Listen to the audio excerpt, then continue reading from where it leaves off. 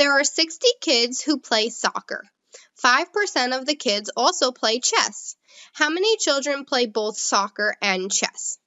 To answer this question, we need to know how to find what 5% of a total of 60 kids are.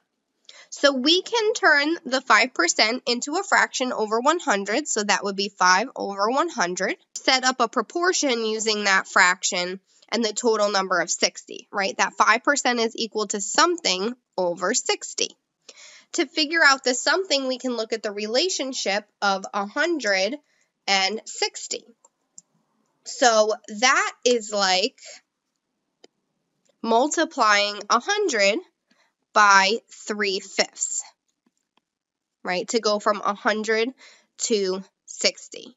So we can do that same relationship with the numerators. We can multiply 5 by 3/5. So 5 times 3/5 is 15 over 5, which is 3. So that something above 60 is 3. So how many children play both soccer and chess? Well, it's 5% of 60, which is answer C, 3 children.